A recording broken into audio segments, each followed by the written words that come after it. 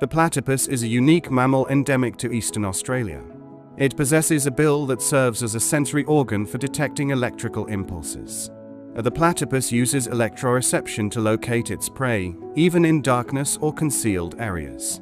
Its prey consists of insects, crustaceans, and small fish.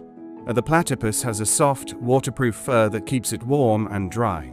The fur has 2 layers: an undercoat for insulation and an outer layer that repels water. Males have venomous spurs on their hind legs, which they use in competition during breeding season. Female platypuses lay eggs instead of giving birth to live young. The eggs are incubated in a nest constructed by the female and hatch after approximately 10 days. The young platypuses are nourished by milk secreted through specialized mammary glands.